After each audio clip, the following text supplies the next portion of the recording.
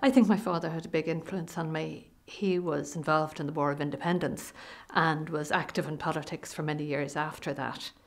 He had a very strong sense of duty and saw politics as a way of improving life for everybody in the country.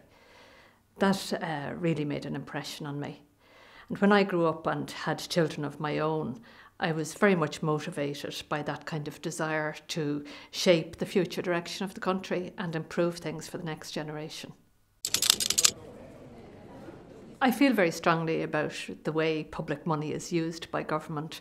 There's a lot of waste. Very often we don't get value for money. And I think frequently money is not spent in the areas where it's most needed. During my time on the Public Accounts Committee, I played a role in ensuring that there was accountability for various state agencies where we highlighted failings in organisations like the HSE and FÁS and other state agencies. And during my time in the Department of Health, I worked to introduce a new system where resources would be allocated on the basis of need and not on the basis of political interference. I believe that politicians have a duty to ensure that money is spent wisely, but also that it's distributed fairly. I think one of the most frustrating things is when we don't learn lessons about past mistakes. After 3 tribunals and several inquiries, not a whole lot has changed.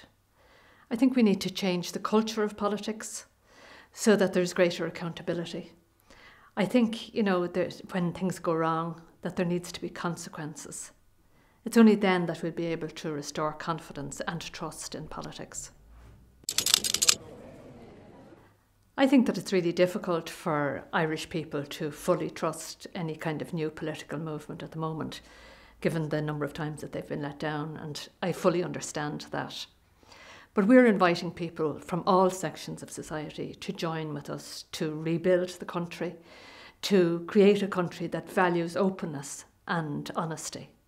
If we work together, I really believe that we can be ambitious and hopeful for the future.